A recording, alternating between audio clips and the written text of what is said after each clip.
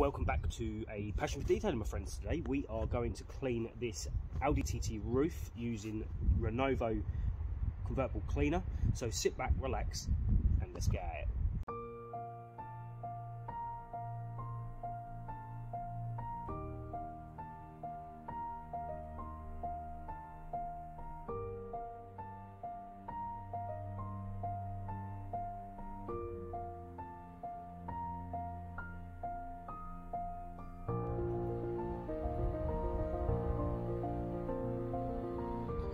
So you are going to need a small bucket to put them in, the cleaner, a paintbrush, a toothbrush, a detail factory brush, a nail brush, and 2 other style scrubbing brushes.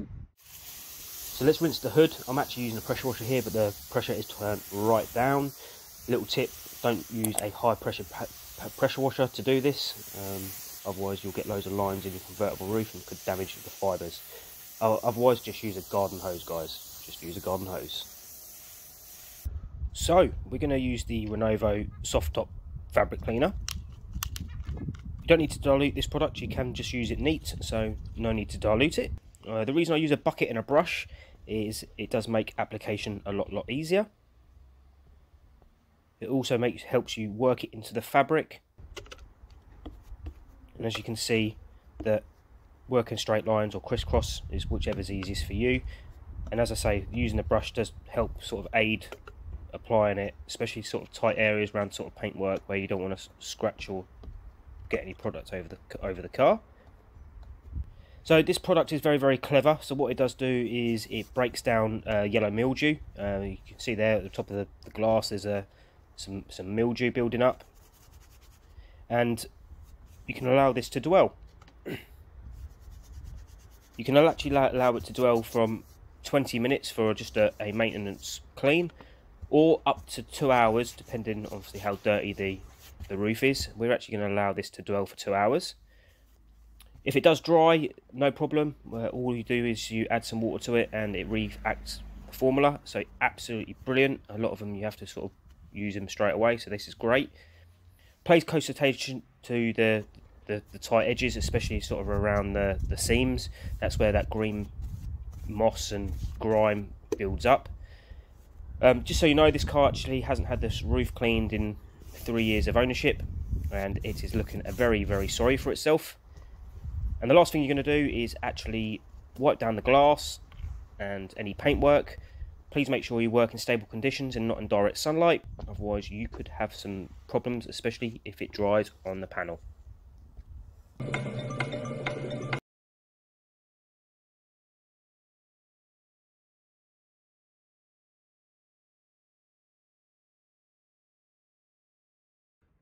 So we've reactivated the formula. You can see there I've just wet around the window and also a bit of the roof, and we're actually going to use this is actually a Geon tyre brush. You don't need to be too gentle with these roofs. They're multi-layered.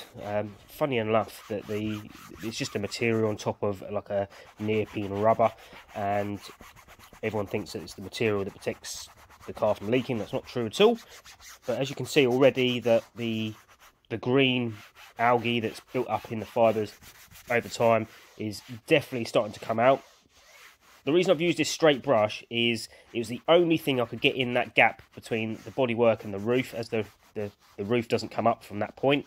So trying to get into there where that rubber seal was very difficult. And the reason I used the slightly stiffer brushes is a normal nylon tyre brush wasn't enough, so I had to try the Geon one. It was a little bit stiffer, and actually it worked a treat. As you can see there, it's really drawing all that green dirt and crud out, doing absolute wonders. So for the flat tops, I wet the panel just to make sure that it's lubricated. As you can see, it reactivates it, and I'm using the softest drill brush that I have. I would probably say this is no stiffer than a hog's hair brush, and I'm using a drill on very low speeds. I've done this so many times, guys, so if you are going to use this on your roofs, I'd only recommend using it on the flat panels and working a bit like a polishing. If you're going to be polishing a car, left to right, and overlapping as you do it. And then what I do once I've done one section, a bit like polishing, I just wipe down with a microfiber towel and then just sort of pat it dry. What this will do is I can inspect the area to see if it's pulled out all the yellow mildew and all the grime, and see if I need to redo it. If you need to, just repeat the process. The product stays in the fibre. Just agitate it with a little bit of water first and you'll be good to go. You can see there that it's looking absolutely fantastic. So these seams, as I said, it's very, very important you concentrate on these areas, because these are the worst bits, especially in these graps. So if you can, pull the roof fibres aside and get that brush in there. If you haven't got this style of brush, a toothbrush will work magic. Just take your time with it. Try not to brush the paintwork at all, otherwise you could get some scratches. Right, now time for the rinse. As you can see, the amount of green dirt coming off that has really, that formula in that product has really done wonders in pulling that green moss and algae out of that roof.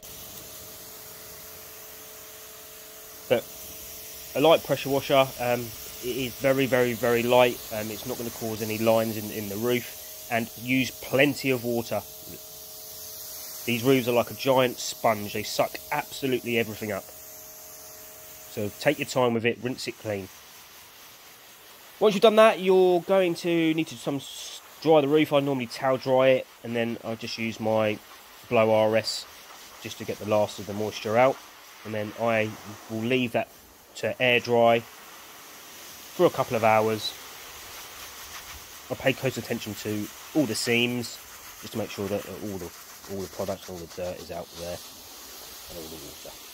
So we're going to use Auto Glim fabric conditioner. This is going to help repel water and also stop that green moss from building up in the fabric again. Apply it liberally, and then using a rubber glove, I just run my hands over it just to make sure I rub it right into the fabrics. Don't worry if you get any on the glass, guys. We're going to use a damp microfiber cloth to remove it. Please bear in mind that do not do this on a sunny day and you've got stable conditions, otherwise you are going to have a problem with that bonding to the paint or the glass, and it could be very, very difficult to remove, and I'm sure you guys do not want that. So yeah, make sure you get all the bits off the glass, off the paintwork, and then look at this. What a result. It's not 100%, it never is for a car that's 15 years old, but all the green moss has now gone, and the roof is fully protected for the months to come. The owner is going to be very, very happy. Thank you for watching, guys. If you're new to the channel and if you haven't already, don't forget to hit that subscribe button, hit that like button, and if you want to watch another detailing video, click here. That is my Carbon Collective ceramic shampoo video. It's my favourite one. You're going to love it. And I'll see you in the next one.